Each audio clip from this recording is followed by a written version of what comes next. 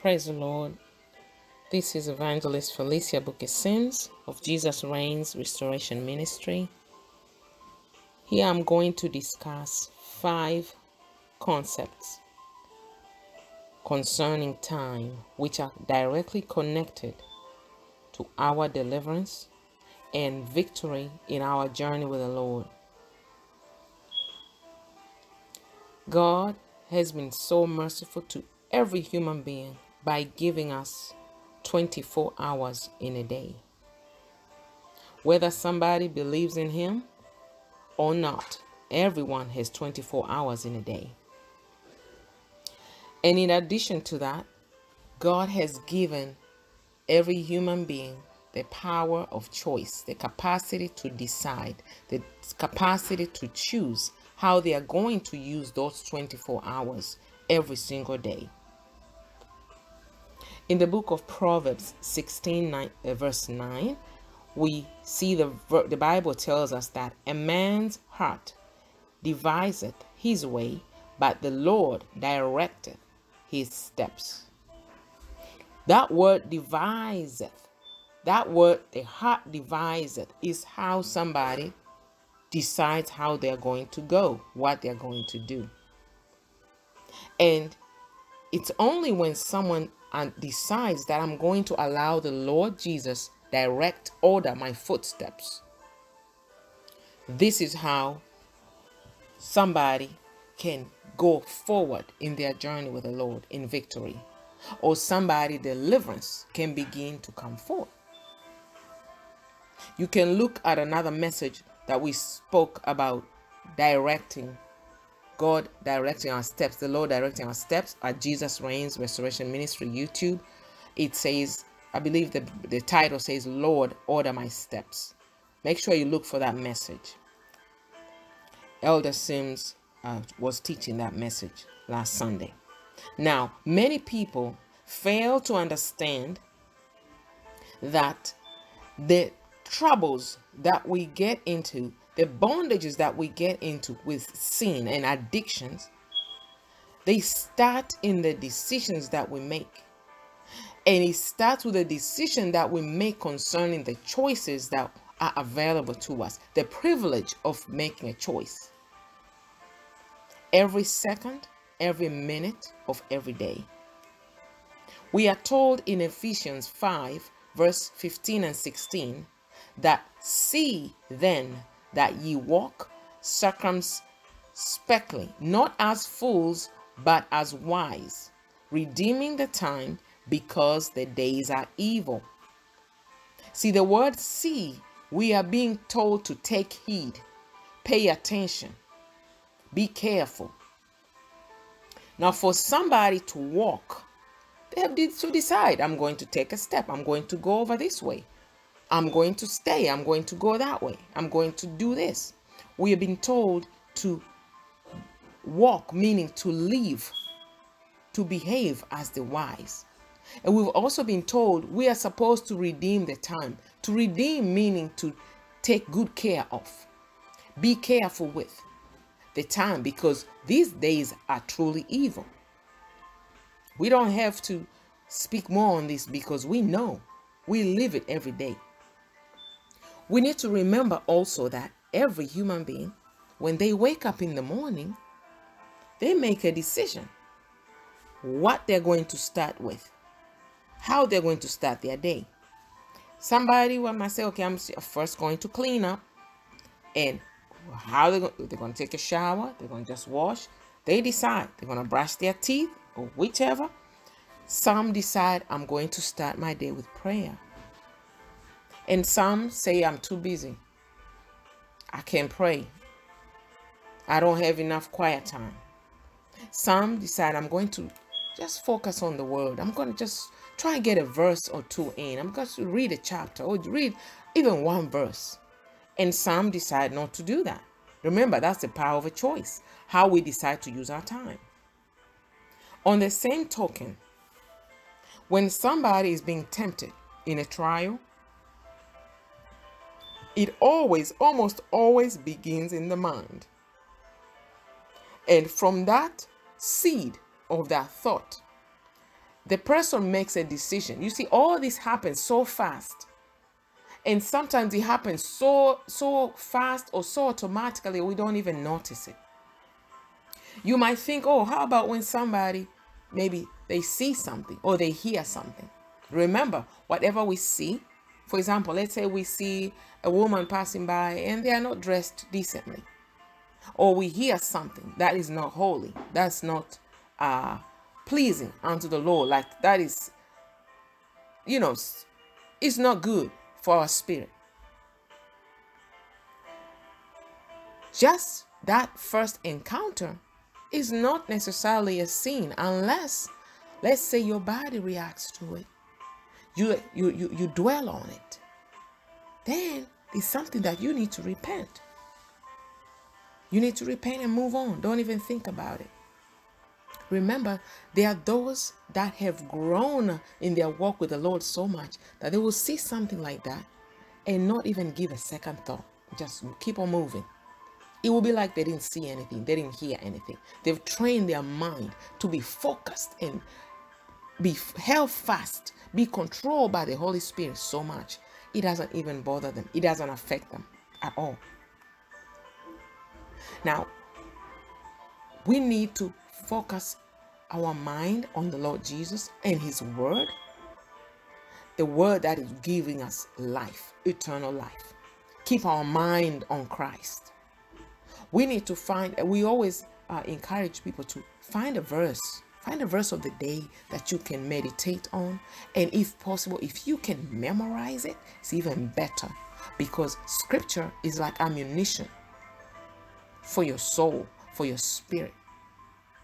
When it comes a time you cannot open your Bible, you have the verse. When you are talking to someone, you're ministering to someone, when you're praying, if you have enough verses in your spirit, they come in handy. They come in very valuable. Remember, we've been told to flee from the devil. Flee, and he will, resist the devil, and he will flee. Having verses in your mind, in your spirit, is a way for you to resist the devil, because he is coming at us every single day using various ways, various means. And it's going to get worse and worse. Not to scare us, but to equip us, to make us alert.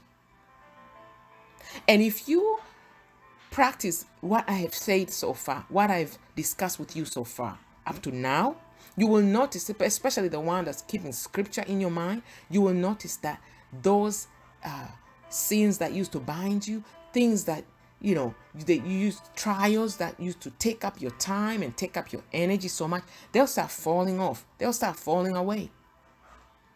They won't have as much power as they used to. Now there are those, now for someone who does not understand how just your eyes can cause you to sin,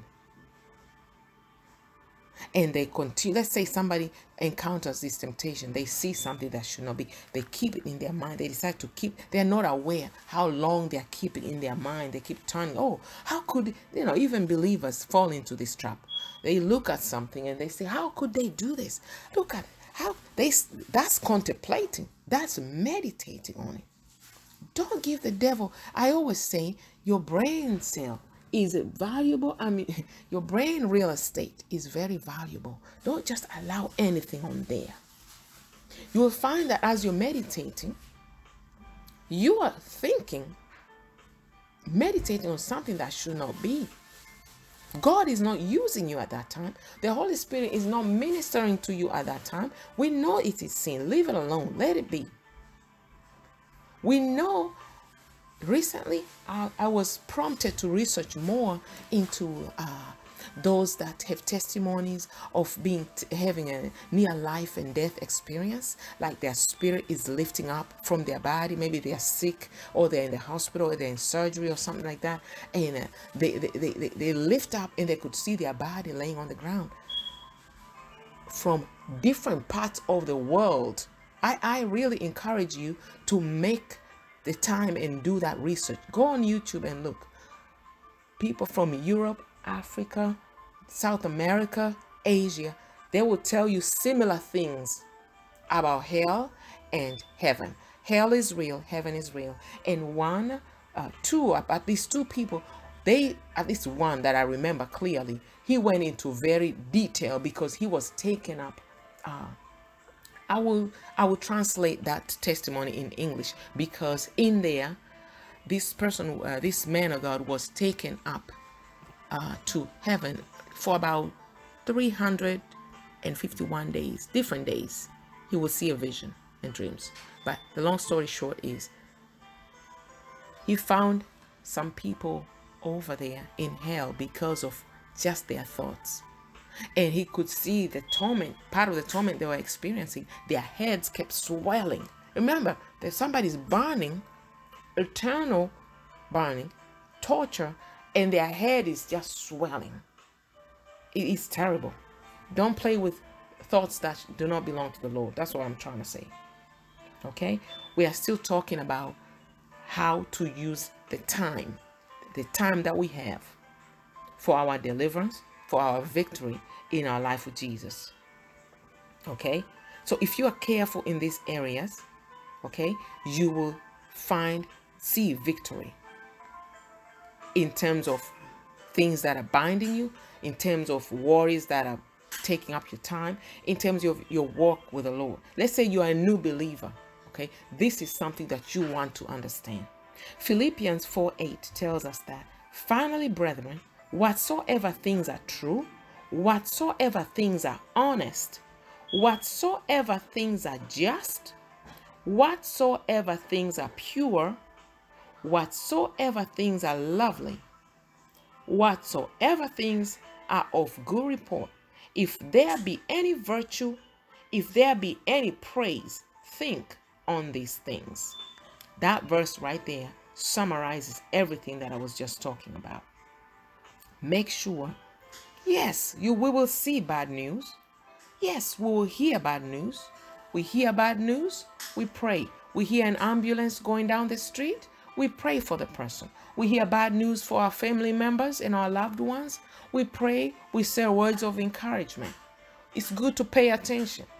Those of us who don't listen to the news enough, we need to listen to the news in a balanced way and know what's going on around us. As believers, as saints, we need to know what times we are living in, what's going on around us, what do we pray about, but do it in a balanced way. After you hear what's going on, continue in your walk with the Lord. Continue serving God. Continue meditating on the word. Okay? Now, one of the ways that you can do this, using your time effectively, is to build a habit, build a routine that in the morning you are starting your day with the Lord. Every morning, decide, make up in your mind, I am going to start my day speaking to the Lord in prayer. I'm going to put at least one verse in my mind. Some are busy in the morning. You're driving to work. That's time for you to pray and listen to scripture. Follow somebody that prays in the morning. Find a way to start your day with the Lord. You are walking in your office, your place of work. Walk in praying. You don't know what's waiting for you that day. Ask God to give you wisdom, to give you patience, to give you favor, to help you to be faithful. Thank Him for that job. Thank you for the day. Hallelujah. I'll speak more about this later. You can use scripture. For example, Psalm 63 verse 1 to 4, which says that, O God, thou art my God. Early will I seek thee. My soul thirsteth for thee. My flesh longeth for thee in a dry and thirsty land where no water is, to see thy power and thy glory, so as I have seen thee in the sanctuary, because thy loving kindness is better than life. My lips shall praise thee. Thus will I bless thee while I live. I will lift up my hands in thy name. That's one of the verses you can use in the morning. So if you get to a point that you have memorized it, you wake up saying it in your spirit, saying it in your heart. Okay? Or you can also use Ephesians 6 verse 10 to 18, which reads thus: Finally, my brethren, be strong in the Lord and in the power of his might. Put on the whole armor of God, that ye may be able to stand against the wiles of the devil. For we wrestle not against flesh and blood, but against principalities, against powers, against the rulers of the darkness of this world, against spiritual wickedness in high places. Wherefore, take unto you the whole armor of God, that ye may be able to withstand in the evil day, and having done all, to stand. Stand therefore, having your loins girt about with truth, and having on the breastplate of righteousness, and your feet shod with the preparation of the gospel of peace.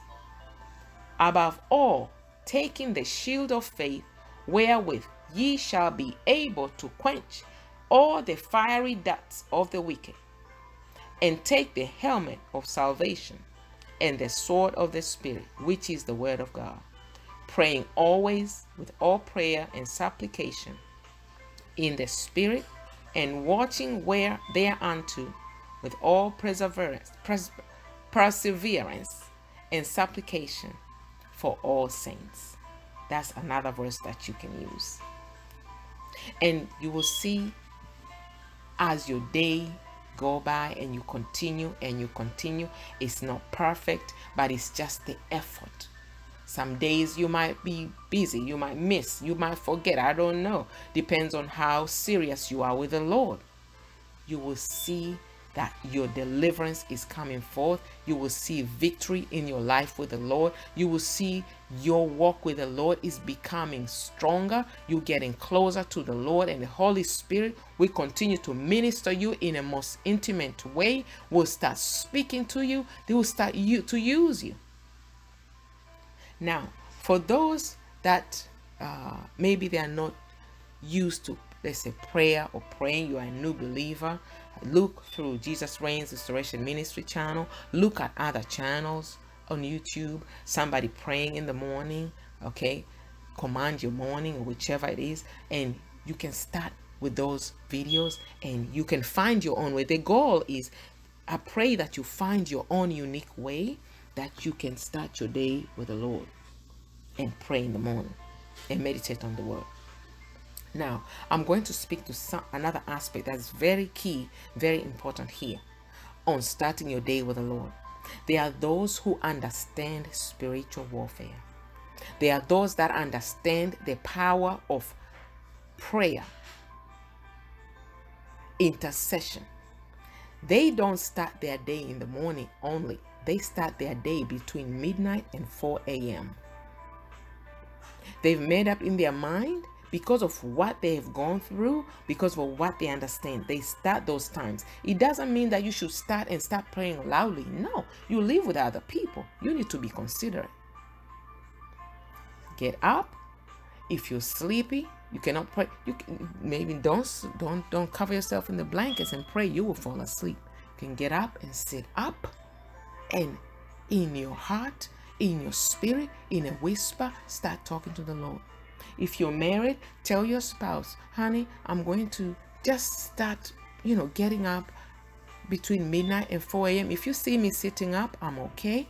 I'm just talking to the Lord on our behalf. I'm sure your spouse will understand. They will have no problem with that. Start to pray. Start to talk to the Lord. Start to cover people with the blood of Jesus. Cover the airways with the blood of Jesus. Cover your home with the blood of Jesus. Start speaking scripture. This is why you need to have a word of the Lord in your heart and in your mind. Hallelujah. Those that live in areas that you understand there's witchcraft activities going on, pray. Pray. So nobody knows the devil knows they cannot come anybody near your dwelling or your loved one, because you are a prayerful person. You are a prayerful believer. Hallelujah. Now, we'll talk about another point. Make sure that during the day that your time is dedicating towards things of and thoughts of the word of the Lord and Him. Have a conversation with Jesus as you go about your business. We have already reviewed how thoughts, the devil plants seeds of sin and to trap us in all kind of addictions through our thoughts. So have your thoughts directed towards the Lord. Unless you are working, which you should be faithful in your job. Use your break times for your own personal things, Christian stuff. Don't use work time witnessing. Don't use work time to do other things. Let's say you own a place of business. Hallelujah. Spend that time meditating on the word. Unless you are doing business or you're taking care of your family or things like that, you direct your thoughts to the Lord. Meditate on Him. Ask Him for advice. Ask Him for direction. Ask the Holy Spirit to lead you and guide you. Okay? That's another way that you can use your time well and wisely towards your deliverance and victory in your walk with the Lord. Another point, make yourself a schedule. Like, make sure your day is filled with high quality prayer moments. I know some people that put an alarm on their phones every 3 hours, every 4 hours. Hallelujah. They stop what they're doing and they pray even for 5 minutes. They use their lunch break for prayer. They use the 15-minute break for prayer. They use their time that they're driving from point A to point B for prayer and the word. They are finding scripture. They are finding a sermon that they can listen to. Direct your day that way. And if you are blessed that you have a time that you are free, it's for fasting and prayer, do that. Maximize that time. I know some people even have every 2 hours. Let's say they are going through a tough time in their life. They have a loved one sick in the hospital. They have somebody that needs deliverance in their family. They have every 2 hours. They pray. And maybe it's a day of prayer and fasting. They pray. Okay? So you can use that way. Another way you can spend to meditate on the Lord and be closer to the Lord. Another point, every day be careful and ask the Lord to direct you. Give you opportunity to witness in various ways. Okay? You can speak to someone an encouraging word. Somebody's coming to you. They're having problems. Somebody looks like their countenance is falling. They are sad. Somebody tells you they have a sick family member. Just stop and say, you know what? God will make a way for you. Just believe God. He will make a way. I'll pray for you. And if somebody needs prayer, step aside. Take 2 minutes, 2 seconds. Pray for them. As your job allows it, of course. Remember, lunchtime. Say, can I meet with you lunchtime? And we can pray together. You can do that. Or if they're too busy, just pray for them. Have so much word in your heart that you always have a good word for somebody. Okay? Another key method, almost everybody right now is on social media. WhatsApp, Facebook, Telegram, Instagram, whichever gram you use. Use your social media account to share Jesus, to minister unto others, to encourage others, to bring people closer to the Lord. Okay? Let's say you don't want to be on social media. Awesome. Wonderful. Use your text messaging. You have a means to text people. Okay? Text somebody a verse of the day. Okay? In this area also, avoid, this is for many people, especially believers. Many, they work with the enemy to spread things that do not edify anybody, things that do not help anybody to come closer to Christ, to stay away from sin or be saved. They spread around rumors, they spread around fear, they spread around doom and gloom. If you see something is credible, pray about it and trust God to take care of it. If you feel like you need to alert people, then tell them, this is what we need to pray about today. Okay? But Holy Spirit lead each one of us in this area. Hallelujah. Matthew 12, verse 36 to 37, we have been told this. The words say, but I say unto you, that every idle word that man shall speak, they shall give account thereof in the day of judgment. For by thy words thou shalt be justified, and by thy words thou shalt be condemned. I tell you, for some reason, my mind goes back to the testimony that I have heard this week of the man of God that was taken up different days. It was almost a year. Various times he was taken up because the Lord gave him that assignment. His assignment was to share this testimony with the people of God, with the world, that people will understand they have no excuse when they end up in hell and suffering and in turmoil. They will be judged. And one of the places this man of God went, I will translate this in English in these coming days. Lord help me with that. He was shown places that people were they were saved, they were believers, filled with the Holy Ghost, but they just didn't care what they speak. They just spoke anyhow. They lied, all kind of things. This is why when we pray every time, this is why we repent. It's because of that. Nobody can say, oh, I'm saved, I have a ticket to heaven. Are you really sure? It's better to be over careful than to be so confident that you find yourself in the last day that you didn't make it. Everyone, as I was doing my research in these testimonies of people that were taken up to be shown what heaven looks like, what hell looks like, from different parts of the world, they all say, some of them say, many of them say, a video, you will just like get a review. You will see it on a screen from the time we are born. Everything we have done. We will be judged by those things unless we have repented. This is why every time you go before the Lord to pray, please repent. It doesn't mean that you are less saved. It doesn't mean that you're making an excuse for sin. You just want to make sure that you have nothing to hinder you. And you find that all your time with the Lord, all the work you have done, and you still didn't make it. That's why there's a verse that says, if, I will find this verse and bring it and quote it to you. The verse is 1 Peter chapter 4 verse 18. It says, and if the righteous scarcely be saved, where shall the ungodly and the sinner appear? Scarcely. The righteous are believers, saved believers. Scarcely.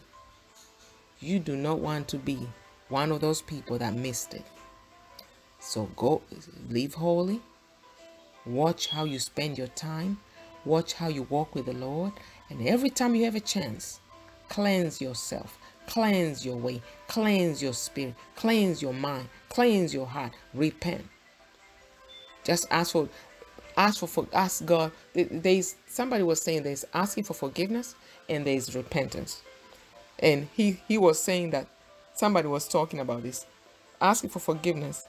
You ask people for forgiveness, but we repent before the Lord. Okay? So, do this.